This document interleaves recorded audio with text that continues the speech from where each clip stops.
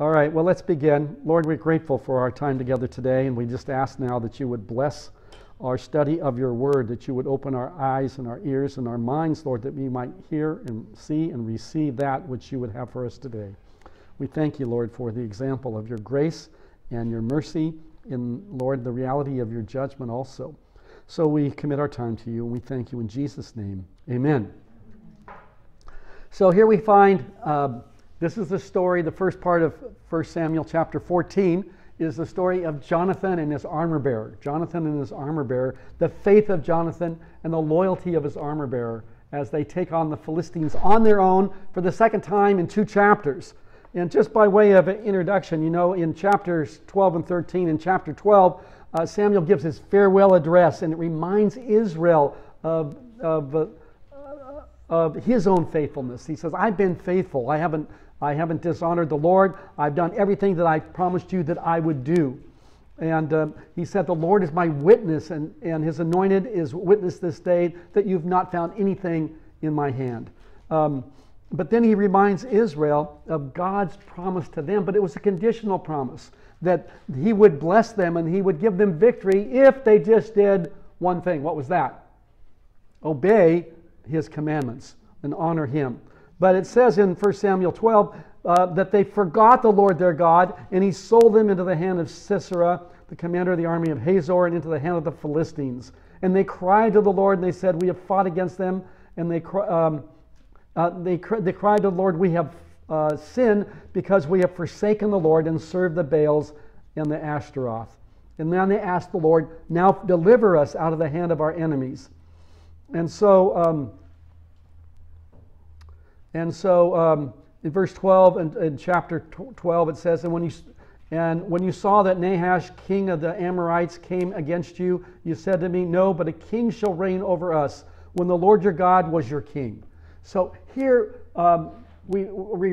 Samuel's reminded the nation of Israel that God was their king, but you wanted a king. So now behold, the king you have chosen, which was whom? Saul. Saul was the Lord has chosen, but the nation asked for them.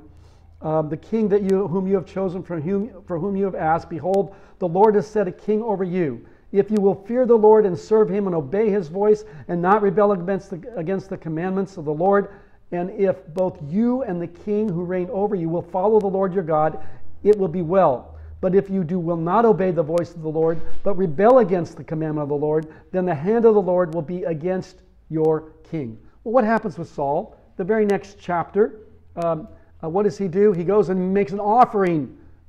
He's supposed to wait for Saul, if you recall, in chapter 14, for how long? 7 days. And at the end of 7 days, or after 7 days, which really meant I'll come sometime after the 7th day. But Saul couldn't wait for Samuel to come and to offer a burnt offering on his behalf so that the Lord would give him victory in his fight against the Philistines. So what does Saul do? Do you remember in chapter 14? Pete covered last week. He does the offering on his own. He offers a burnt offering.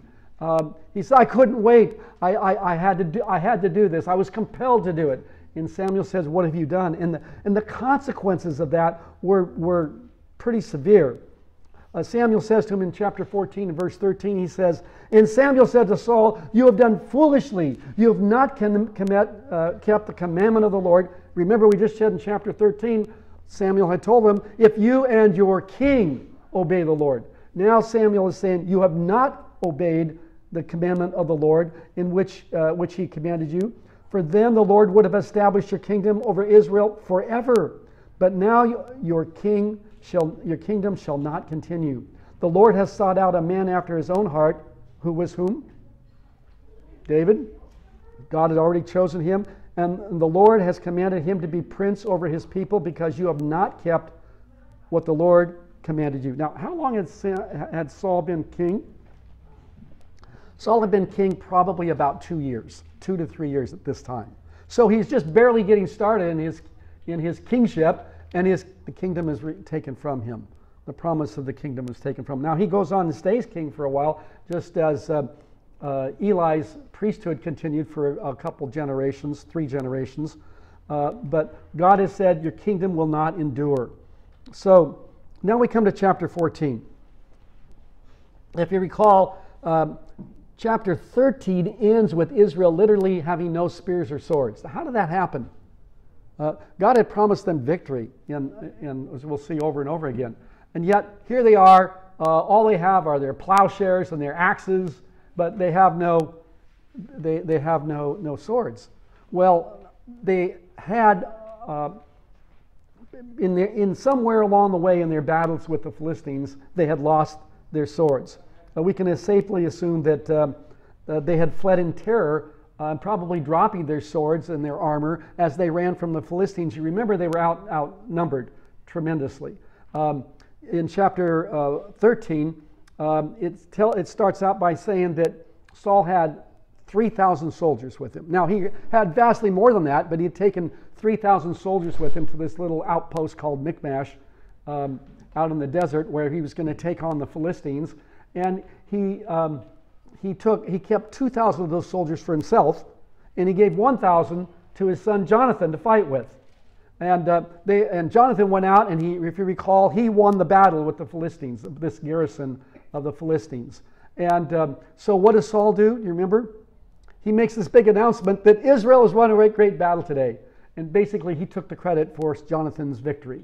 But meanwhile, Jonathan had won this battle over a small segment, a garrison of the Philistines. Meanwhile, they had about either 30,000 or 3,000, depending on the translation. There's some confusion about what that number is, but it vastly outnumbered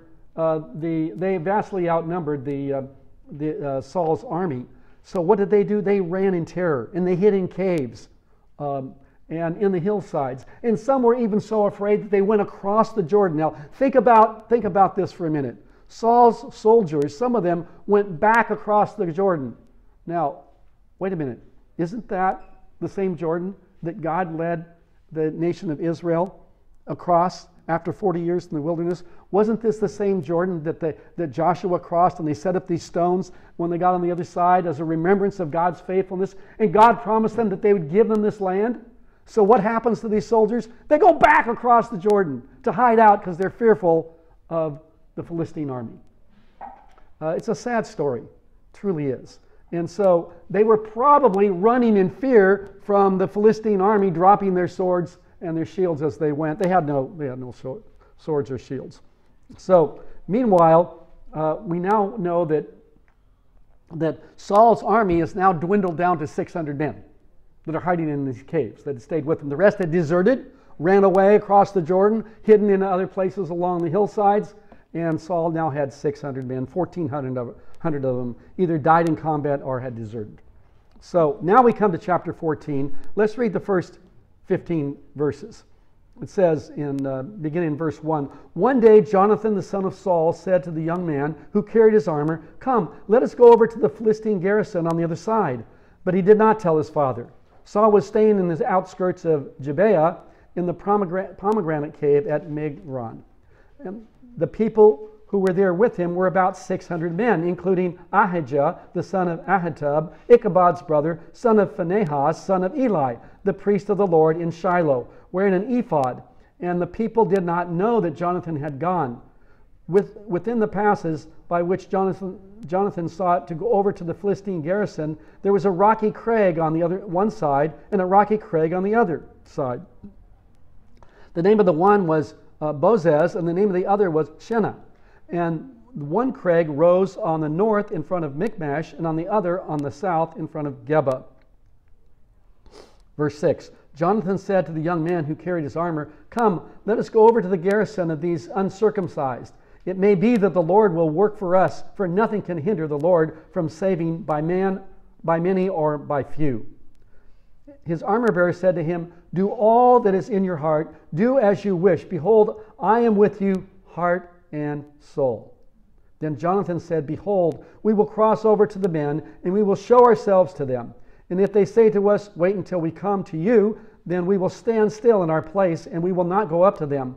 But if they say, Come to us, then we will go up, for the Lord has given them into our hand. And this shall be the sign to us. So both of them showed themselves to the garrison of the Philistines, and the Philistine says, "Look, Hebrews are coming out of their holes where they have hidden themselves." And the men of the garrison hailed Jonathan and his armor bearer and said, "Come to us, and we will show you a thing."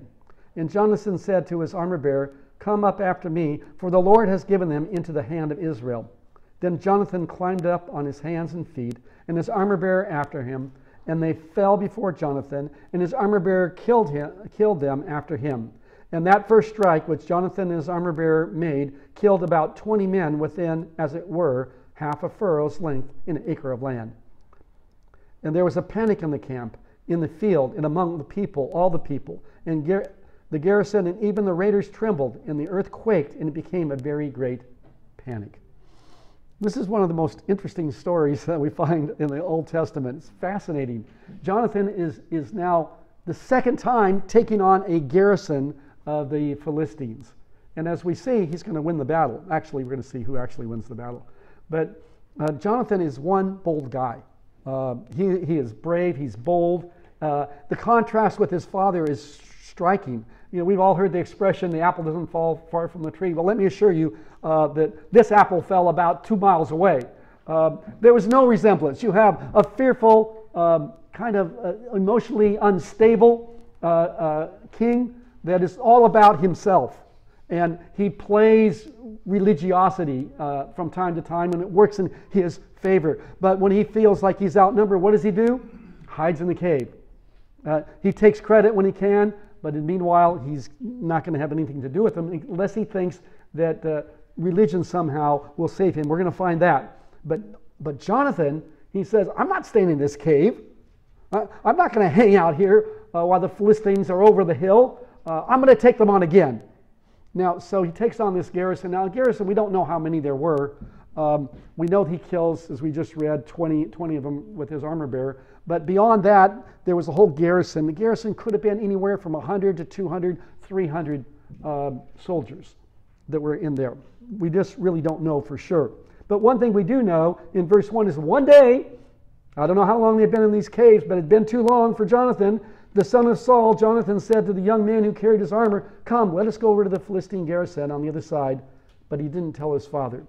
Now, so Saul is continuing to hide out in his pomegranate cave, and Jonathan decides he's going to take on the Philistines on his own. He doesn't tell his father. Why do you think, class? Why doesn't he tell his father? He's going to go after the garrison of the Philistines. His father wouldn't support it. His father wouldn't go for this, right? 2 reasons, okay? One, he probably cared about Jonathan. It seemed to him impossible odds. He'd already figured this out. That's why he's hiding.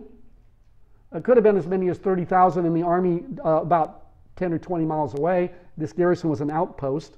Or it just could be that he was a little worried because the last time this happened, previous chapter, Jonathan won. He was staying back. Jonathan won with his 1,000 soldiers. Solomon was hanging back with his 2,000. Jonathan won the battle. He has to take the credit. He doesn't want that to happen again. Well, so anyway, that's probably some combination of those two things. But for sure, Saul didn't want to look bad with Jonathan taken off with just now not 1,000, but just his armor bearer. Now we're going to find this relationship with his armor bearer was unique also. So Saul was staying in the outskirts, verse 2, of Gibeah, not to be confused with Gibeah, in the pomegranate cave at Migron. And the people who were with him were about 600 men, which we already covered all that, including, interestingly, Ahijah, the son of Ahitub, Ichabod's brother. Now, what relationship would that make him to Eli? His great-grandson, okay? So he's the grandson of Phinehas. What happened to Phinehas? He was killed in battle in judgment for him and defaming or blaspheming the name of the Lord with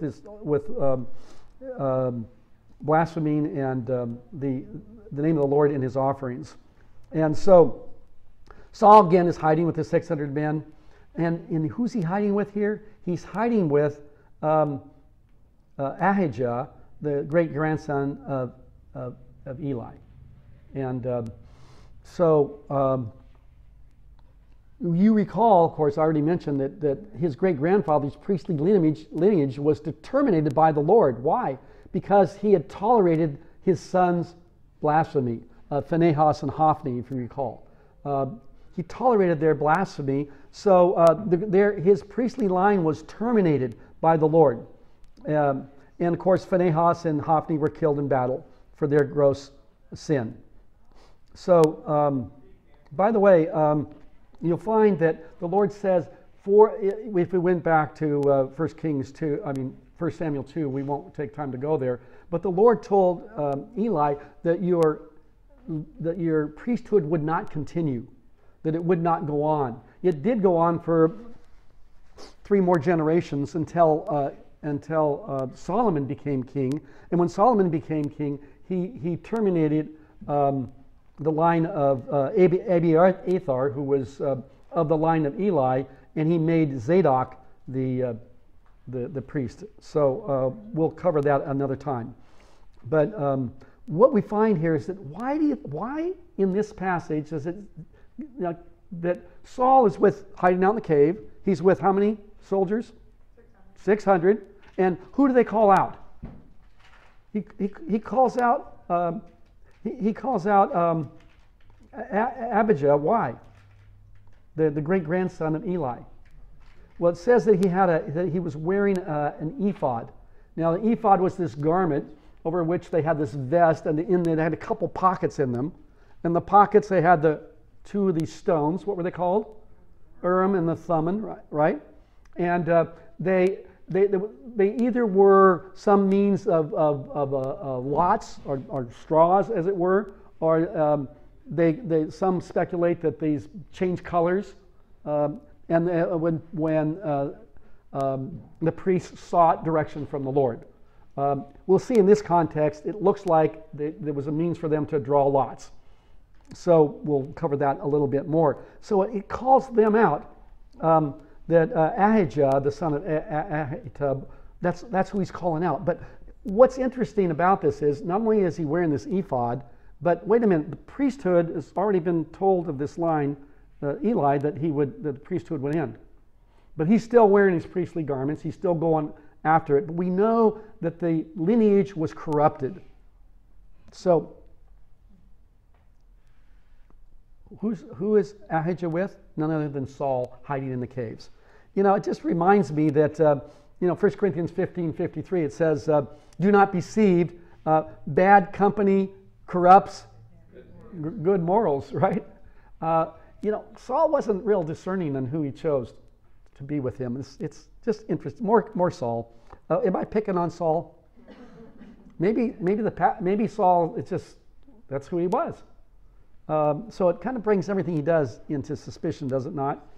In any case, what we find in verse 4 now is within these passes by which Jonathan sought to go over to the Philistines' garrison, there was this rocky crag on one side and the rocky crag on the other. The one was named Bozez and the other rock was named Shenna. And the one crag rose to the north in front of Michmash, which is where the full army of the Philistines was, and the other on the south side from Geba. So this text is setting up this classic scouting scene. It kind of reminds you of it's a much smaller version of the famous Khyber Pass. Anybody remember the Khyber Pass? From Pakistan into Afghanistan, and throughout the centuries, the armies would march through the Khyber Pass, and it was all these hillsides on both sides. And the opposing armies would be there, and there would be ambushes and great battles happen, and all that happening.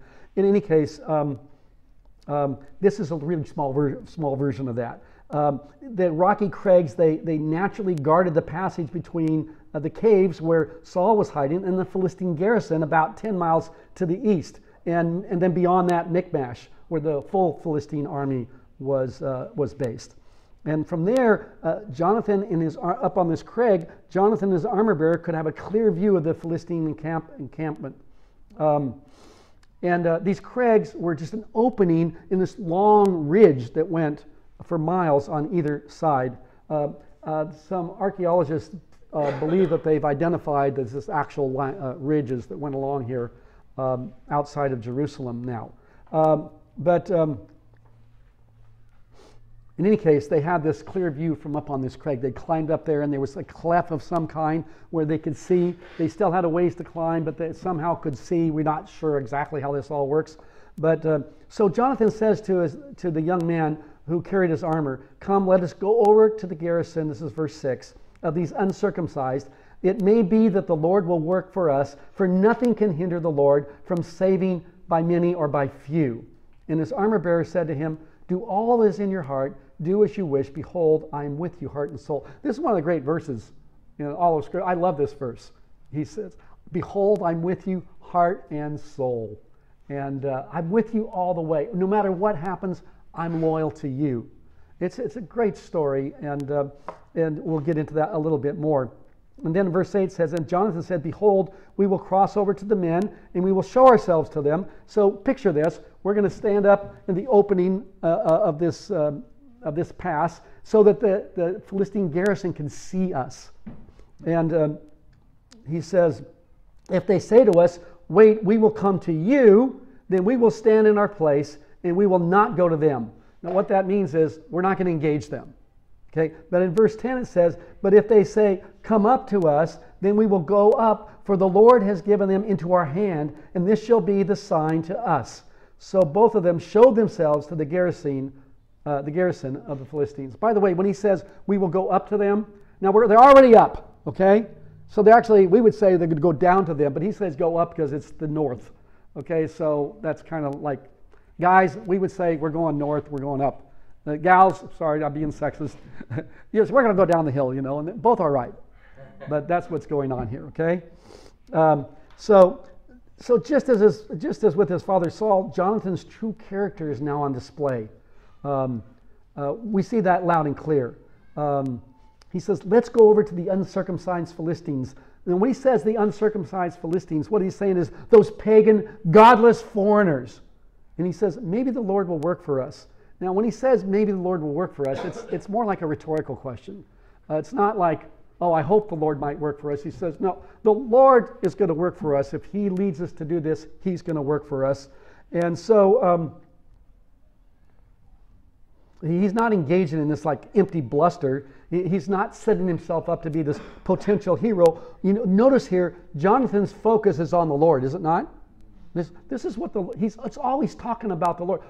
Lord, if he will give it to us, the Lord will show us if we should engage. We're going to trust the Lord. And if he leads us to engage the battle with this garrison, he'll give us the victory. This is not about me. This is all about the Lord. And he recognized himself as the instrument of the Lord. What a great contrast that is with Saul, hiding out in the cave with his corrupted priest. So it's and notice here he says that he's not simply saying to his armor bearer that if God intends to give them a victory, it won't matter. What he's saying is, it doesn't matter if God intends to give them the victory. It won't matter whether it's just the two of us or an entire army. By many or by few. So, interesting, this is an allusion to his father. He says, by many, my dad with his 600 and hiding in the caves, or by few, armor bearer, that's you and me. Doesn't matter. If God is going to give the victory, he'll give the victory against overwhelming odds. It doesn't seem possible. I read this report this morning of the Minnesota Vikings. Is that it? The biggest come from behind in the history of football? I don't know how far back football goes, but anyway, they were down 33-0 at halftime. The odds makers gave them a .02 chance, and if you were a betting person, that would have been a good time to bet on the Vikings. Who were they playing? I don't remember what team. But anyway, they come from behind and they win in overtime. It's impossible. But they did. This is kind of that situation times how many, right? And this wasn't like playing football. This is playing life and death. And so nothing fazed Jonathan. I'm so impressed with this guy. He just shows up in chapter 13 for the first time. Here we are in chapter 14. He's doing the same thing again. He says in verse 6, look here, he says, nothing can hinder the Lord from saving by many or by few. So Jonathan's faith suggests that he knew the Holy Scriptures too. That he trusted God, the God of Israel. That he knew God's promises. You remember Deuteronomy 20? Well, you will when I read it to you. But in Deuteronomy 20, beginning in the first verse, it says, Moses is giving instruction to the armies of Israel. And he says, when you go out to war against your enemies and see horses and chariots and army larger than your own, does this sound familiar? You shall not be afraid of them, for the Lord your God is with you, who brought you up out of the land of Egypt. And when you draw near to the battle, the priest shall come forward and speak to the people and say to them, hear, O Israel, today you are drawing near for battle against your enemies. Let not your heart faint. Do not fear or panic, nor be in dread of them. For the Lord your God is he who goes with you to fight for you against your enemies, to give you victory. Now, you think Jonathan was remembering this?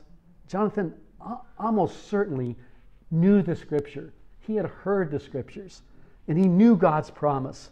He understood that any victory that he could hope for would not come by his own hands. It would come by the hand of the Lord, just as he did with with Joshua, and of course later with King David. We see this pattern over and over and over again.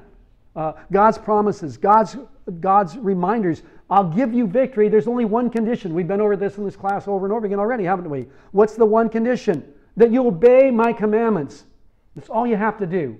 That you honor me, I'll give you victory. We find this in the life of David now, years later, not that many years later. Let me just read you a few verses about King David. In 2 Samuel 8:6, then David put garrisons in Aram of Damascus, and the Assyrians became the servants of David and brought tribute, and the Lord gave victory to David wherever he went. In 2 Samuel 8:14, the same chapter, then he put garrisons in Edom throughout all Edom, and he put garrisons in all the Edomites became David's servants, and the Lord gave victory to David wherever he went. In 2 Samuel 23:10, he arose and struck down the Philistines, this is David, until his hand was weary and his hand clung to the sword, and the Lord brought about a great victory that day. Now, and then 2 Samuel 23:12, but he took his stand in the midst of the plot and defended it and struck down the Philistines, and the Lord worked a great victory. Now, all these victories against the Philistines that we find recorded here came about how? By the hand of the Lord. The Lord worked a great victory. The Lord gave victory. The Lord gave victory. The Lord gave a great victory. It's what we find over and over again. So what we find here is now a preview of David mirrored in Jonathan's life. Is it any surprise at all that Jonathan and David became best friends? I mean, they were kindred spirits, were they not? In fact, what we find here is kind of a preview in Jonathan of David's victory over Goliath. And see if you can see the parallels here. It's just fascinating. So now we find that we come to the armor bearer. And again, the armor bearer in verse 7 says, his armor bearer said to him, do all that's in your heart. Do as you wish. Behold, I am with you. How? Heart and soul. Heart and soul. I'm with you, heart and soul. I'm with you all the way. I am going to be by your side. You do not have to worry. I'll not leave you. Now, we don't even know the name of this armor bearer, but I like this guy a lot. He's a perfect example of the quiet, brave, essential servant of the Lord who is content to stay in the background and faithfully supporting those who are out front. Now, how many in this church are in the background? How many in this church are willing just to do the work that needs to be done? If you come early on a Sunday morning, try coming an hour early or a half an hour early. What are you going to see? A swarm of people running around this church, setting things up and getting the kiosk all set up and moving all the chairs all around, and setting up, getting ready for music. The music team's here at what? 6:30 in the morning. Thank you, Chris. Don't you love it? Bless your heart. They're not looking for thanks. Thank you. They're not. They're not expecting people to say, "Oh, thank you for coming at 6:30 and setting things up." They're just here. They're just armor bearers. They don't need the credit. They're just willing to support and make things happen that otherwise could never happen. So they're content. They never demand or expect that recognition. So the armor bearer is one of those people who literally does the heavy lifting. He's carrying Jonathan's armor. It's what armor bearers do, right? They bear the armor. How much do you think that armor weighs? Well, we don't know for sure, but remember when they tried to put the armor on David when he's going to take on Goliath, and it's like this, weighing him down. He's like, I can't do this. Takes it off. Probably weighs 30, 40, 50 pounds, just the armor itself, maybe more. And so here we have the armor bearer lugging the armor along with David's sword. We know that David and Saul both had swords, right? Nothing about the armor bearer having a sword, but the swords are probably 3 or 4 feet long and weighing like 15, 20 pounds. You got to be a big dude to handle these things. So here we have an awkward to carry. So you can see, the armor bearer is doing this because it says he was a young man. We read that earlier, right? And he's going trudging along up this hillside, actually this steep cliff, following and caring for Jonathan. Why? Because he wanted Jonathan, the armor bearer, wants their leader to be fresh, not worn out carrying armor. Of course, meanwhile he's exhausted, right? It's kind of like, why do professional golfers have caddies? They're not allowed to ride in carts, are they? They have to walk the entire distance. What is it, about 3 miles on an 18-hole? And the caddy has to carry their clubs the whole way. Well, it's not because the professional golfer is all that lazy. There's probably a little bit of that going on, but the reality is they need to be fresh at every stroke. They got to be fresh. And the caddy is there to save a stroke or two, right, in the course of a game. The armor bearer is there to save a life. And so that's what's going on here. So the narrative doesn't explicitly tell us that Jonathan asked the armor bearer's opinion, by the way. We're not told that.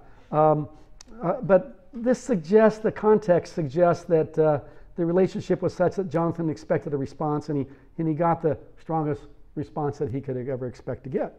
The armor bearer said to him, "Do all that's in your heart." Well, why did he say that? Because Jonathan probably turned to him just like the pro golfer turns to his caddy and says, "How do you read this lie?" What do you think, armor bearer? There was a close relationship there, and he said, "Hey, I'm with you. Do all that's in your heart. I'm with you, heart and soul." I don't know about you, but if I needed someone's wholehearted support, encouragement, I'd take that armor bearer anytime. How about you? Well, actually, I have one. Her name is Cindy, and she doesn't carry my armor, but she carries everything else. And she always tells me, "I'm with you, heart and soul, and I love you too." She says that all the time, like 50 times a day. So, that's kind of that relationship. But, Proverbs 18:24, a man of many companions may come to ruin, but there's a friend who sticks closer than a brother. It's kind of that relationship, So now we come to verse 8, and Jonathan said, "Behold, we'll cross over to the men," that's to the garrison, "and we will show ourselves to them. And if they say to us, remember, wait until we come, then we will stand in our place. And think of it this way, we'll stand down, and we will not go up to them. But if they say, come up to us, then we will go up, for the Lord has given them into our hand, and this shall be the sign for us." So he already knows. I know how this battle is going to end. And God has promised, and God is going to give it if God leads us to go into battle. So we don't know where Jonathan got this idea that if we show ourselves and they say come up, that we'll come up to you, that we're going to stand down. We're not going to engage the battle. But if they say come on down to us, that we will go into battle. We don't know where that came from, but the Lord had revealed that to Jonathan, put that in his heart. And so we know this faith of Jonathan is pretty amazing. And then he goes on just to reinforce it, and he says, "Nothing can hinder the Lord from saving by many or by few." Doesn't matter whether it's me with my armor bearer or Saul, my father, with his 600, doesn't matter. If God is in this, he will give us the victory. And we think about that more and more. As I think about that more and more in this crazy world we're in, where it's becoming increasingly clear that the world hates Christians, right? If you are a believer, you're a hateful person. We're told that every day. We hear that every day. But so Jonathan would not be fazed by that. It doesn't matter whether all these smart guys, these wealthy people that hate the church, that think it's irrelevant. It doesn't matter. If God is going to give the victory, God is going to give the victory. It doesn't matter by many or by few. Yeah, we hear amen. Amen. It's just amazing. And I want to be like John. I'll settle for being like the armor bearer. How about you? I'll just take that kind of faith. So it's unprecedented. So the key words here is the Lord has given them into our hands.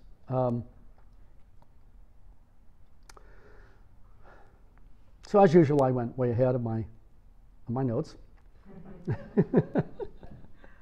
We don't know for sure what Jonathan was thinking, but God had shown himself faithful in these situations before. You remember a guy, I had to look it up because I'd forgotten. You remember a guy named Shagmar? Nobody remembers Shagmar. Well, who would, right? He's the guy that killed 600 Philistines with an ox goad. Does that come to mind now? And that was in Judges chapter 3. And when we see this over and over again, a God-giving victory. Jonathan knew his scripture, and he knew his history. So they showed themselves to the Philistines. They probably climbed up to this cleft in the rock, this opening, not all the way up where they could be seen. And they showed themselves in verse 11 to the garrison. And the Philistine says, "Look, the Hebrews are coming out of the holes where they have hidden themselves." Verse 12. And the men of the garrison hailed Jonathan, his armor bearer, and said, "Come on up to us, and we'll show you a thing." And Jonathan said to his armor bearer, "Come up after me, for the Lord has given them into the hand of Israel." So what did they do? They didn't say, "We're going to come up to you." They say, "Come on down. We're going to show you a thing." That's kind of like saying, "Hey," they were just almost like one commentator says, it's almost like they were engaging in banter with them. "Hey, you up there, come on down." They're thinking that these guys are a couple more deserters.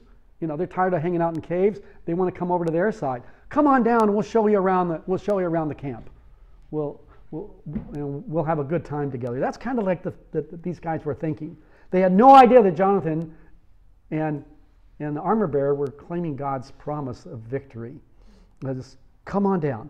So what happens? They climb the remainder of the way up this steep incline. It says, they climbed literally on with their hands and their feet. And the Philistines had sent out a party to meet them, not the whole garrison, about 20 of them. And they were probably thinking, "Hey, these are deserters." They were probably lightly armed. We're not sure. But they sure weren't prepared to engage in battle. They just thought they were going to take a couple prisoners. Or more traitors to their cause. Either way, they weren't prepared. So it says in verse 13, Jonathan climbed up on his hands and his feet, and his armor bearer after them, and they fell before Jonathan and his armor bearer and killed them after them. And that first strike, verse 14, with Jonathan and his armor bearer made, killed about 20 men with him, as it were half a furrow's length in an acre of land. So, and there was panic in the camp, and in the field, and among the people, and the garrison, even the raiders trembled, and the earth quaked, and became a very great panic. So what happened is this welcoming party, welcoming these traitors, or these prisoners, turned into a slaughter. There were 2 now, initially, against 20, and 10 to 1 odds, but the Lord had already won the battle. He'd already given them into their hand. That's what Jonathan's point of view. He says, "Come up after me," to his armor bearer. The Lord has given them into the hand of Israel. So you can see this picture. They run down the other side of this ridge, and they're in this field now, and it's about 1 acre. So just give you an idea, this property here at the church is 3 acres. So it's pretty good. It'd be the entire grassy area and this building area here, this whole area here. And they're running across, and about this furrow that they're talking about is about half the acre. And so in the distance of about half an acre, they kill all 20 of these Philistines greeting party that had come to see them. And how many swords do they have? Well, they have one, don't we? And maybe the armor bearer carried an axe I don't think so, right? Because what he was busy carrying what? Armor, right? And so he's handing the sword to Jonathan and the armor to Jonathan, and he's there. He has nothing. So what really goes on here, we're not told, but most likely is that Jonathan runs ahead, kills the first few of the Philistines. They drop their swords, and the armor bearer is behind him. What's he do? Picks up the sword, and he goes after him himself. That's most likely. We're not told the details. This is Mark's holy speculation. But this is kind of a scenario that most likely happened. They kill all 20 of them because it says the armor bearer after Jonathan killed also. So we know that for sure. And so what happens next? It says that the garrison and even the raiders trembled, and the earth quaked, and it became a very great panic. Now they're seeing that their welcoming party is slaughtered in the field, and they start looking at what's going on. The whole army of Saul must be right after them. They're coming after us, and all of a sudden they're fearful, and they begin to panic. And it says that the earth quaked, and even the raiders trembled. Who are the raiders? Well, the raiders are either their elite forces, we're not told, or it could be some of the traders from Israel that had come to fight with them. We're not sure, but most likely the raiders were their elite forces. And it says they panicked and the earthquake. Now, the earthquake here could have been earthquake, right? It could have been, God used earthquakes plenty of times in Scripture, right? I think of the earth opening up and swallowing, was it Achan and his family? Korah, thank you. Yeah, Korah and his family. And so God could have been an earthquake, could have given them an earthquake, or it could have been that they were stampeding around, running around in panic so much that it felt like an earthquake. But there was a very great panic. And one thing's for sure is the hand of the Lord was evident.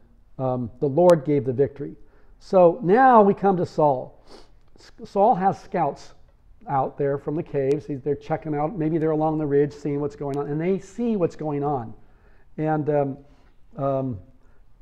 Saul, meanwhile, they're not very far away, maybe a half a mile or so. They hear this commotion, and the scouts see the Philistines in the distance. So they go and report back to Saul. Verse 16, the scouts are called watchmen. And the watchmen of Saul in Gibeah of Benjamin looked, and behold, the multitude was dispersing here and there. They're running everywhere. Verse 17, then Saul said to the people who were with them, count and see who is gone from us. And when they had counted, behold, Jonathan and his armor bearer were not there. So Saul said to Ahijah, now who is Ahijah? Remember, he's the great-grandson of Eli. He's the priest with the ephod. Okay? So he says to Ahijah, bring the ark here.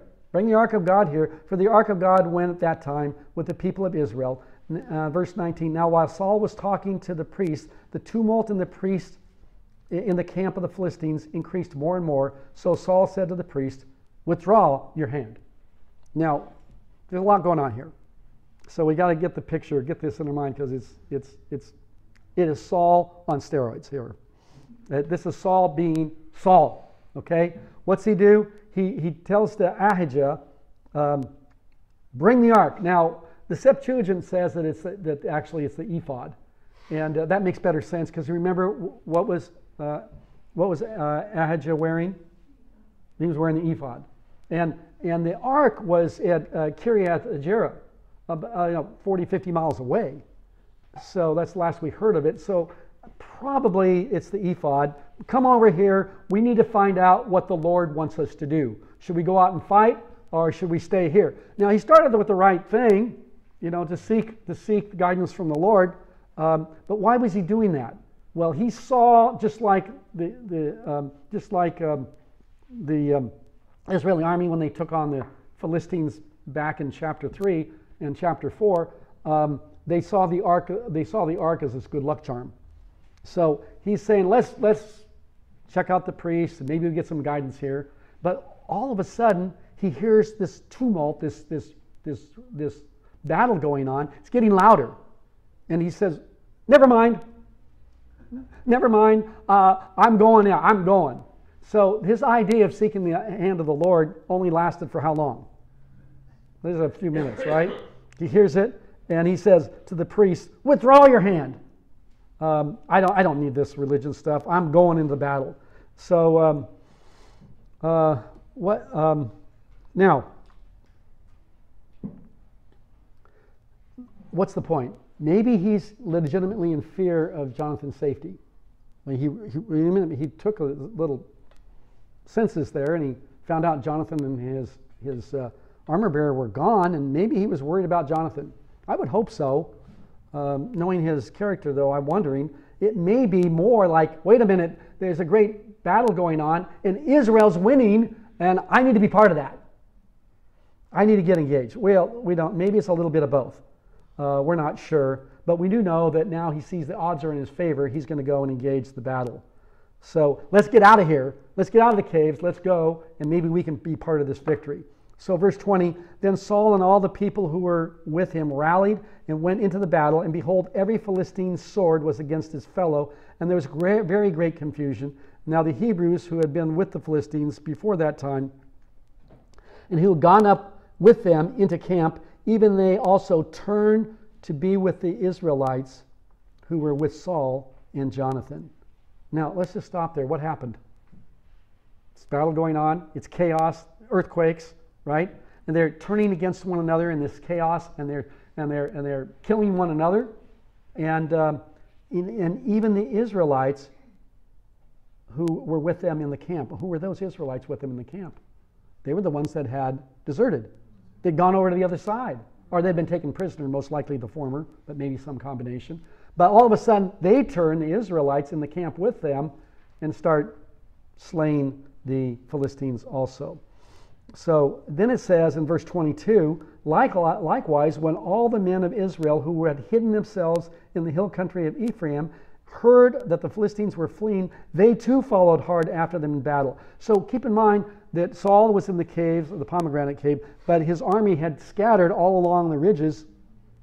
They were hearing what's going on. The guys that went back across the Jordan, they get left out. But the ones that were close enough, they hear what's going on. They come out of their caves and their hiding place, and they start engaging the battle. The hill country of Ephraim, and they heard that the Philistines were fleeing. They too followed hard after them in the battle. So verse 23, who wins? Verse 23, the Lord saved Israel that day, and the battle passed beyond Beth-aven. The Lord saved Israel that day. What did Jonathan say? Jonathan says, He will give them into our hands. The Lord will win the battle. So, and where was the armor bearer? Right in the middle of it all. He says, I'm with you, heart and soul. So, utter confusion. And this is just exactly as God promised Moses. If they remain faithful. Remember, again, when they were going into the promised land, and God told them that he would give them victory. In Exodus 23, it says in verse 27, I will send my terror before you, and will throw into confusion all the people against whom you shall come, and I will make all your enemies turn their backs to you. This is the promise. Jonathan remembered that promise.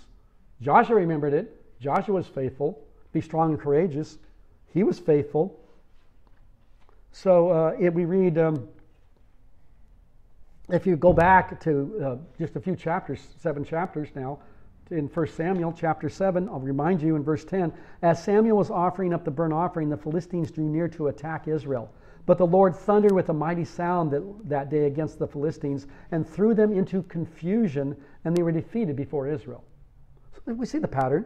Victory after victory after victory. The Lord gave the victory when Samuel, when Jonathan, when Joshua believed God and acted on his promises and obeyed God.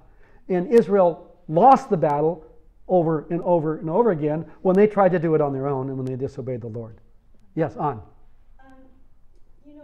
Verse one says one day Jonathan, so it didn't seem like he was praying. He just seemed like one day he just got up and decided Yes. to go. And then I agree with that completely. He did. I just saying that he believed, he knew the scripture. He knew. But Go ahead. And then he has this like, okay, if this happens, we'll do this, and if this happens, we'll do this. Yep. Like, so and you say that we don't know how he just made that proclamation to his armor. That's right. We don't know. And it's like we ourselves can't apply, like, if we do this, God is in it, and if we do this, God's not in it. Like, how do we, do you understand what I'm saying? It's like, Yes. Yeah, this is kind of like Gideon's fleece, you know. We don't put fleece out to determine that, we don't have a Urim and a Thummim. We don't draw lots to determine the will of the Lord. What we have is something a whole lot better. We have the Word of God, it guides us, and we have the Holy Spirit who indwells every believer, who leads us. Yes? So the Proverbs say, man plans his way. Pardon? Man plans his way. Yeah, the Lord directs his steps. Yeah, sorry. So I think we can't get away from natural need to plan or to do what we need to do. But we always, I think as Christians, we always say, if God wills, and we're not always sure, but we do leave it to the Lord in faith. And That's right. Exactly right. Proverbs 16:9. And the mind of man plans his ways, but the Lord directs his steps. It doesn't say don't plan your ways. It just said let's keep in mind that in the midst of our planning, we turn it over to the Lord. And He's the one who will direct our steps. He's the one who will give us the victory. So, Anna, I know what you're saying, and I don't know. God clearly doesn't tell us to draw straws to figure out His will today, or to have holy stones or anything of the sort. He tells us that He has given us His commandments in His Word, and if we obey, those, He will guide us and guard us and keep us. So Saul's army, they engage. The Hebrew deserters, they turn against the Philistines. The soldiers in the hills are now joining the battle. Hey, we're winning. Let's get in the action. Once again, Saul was able to claim victory. It doesn't tell us he did, because the passage makes it very clear the Lord has already given the victory to His Son. So what we find here is this is sort of Dickinsonian a little bit. It's a tale of two men, right? A father and a son. And we find a faithless, opportunistic father, and we find a faithful, bold, courageous, obedient son. And there's the contrast here. And the battle was won, not by Saul, that's for sure, and not by Jonathan, but by the Lord. And so we will continue this in 2 weeks. So don't forget to come back. We're going to be finishing up this chapter, and it's another tragic story. It goes from tragic to tragicer. It's Saul making this rash vow that he doubles down on, and ultimately that cost Jonathan his life. Saul, who was concerned about his son's safety, we hope, in this passage, does something that utterly, completely stupid and ultimately results in Jonathan's death. So that wasn't a very happy thing to ask you to come back to here. Yes, Bethany. I was thinking about the same thing that Ann was asking. So Jonathan never received like a word from the Lord, like go forth and you will be victorious. No. So he's banking totally on history, like what's happened before, and he's seen the character of God, and he's seen what God tends to do in these situations, and he's putting his faith in that. Yes.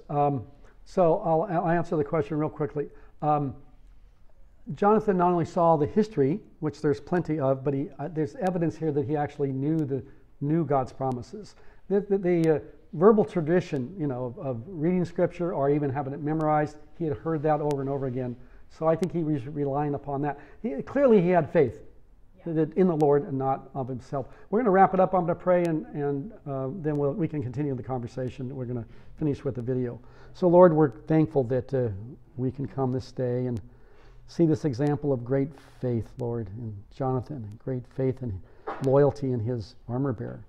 Lord, help us to be like that, whether we're out front or whether we're support. Lord, may we be people, Lord, that trust you, believe you, and act upon your promises. And Lord, may we be found faithful and obedient. We ask in Jesus' name. Amen.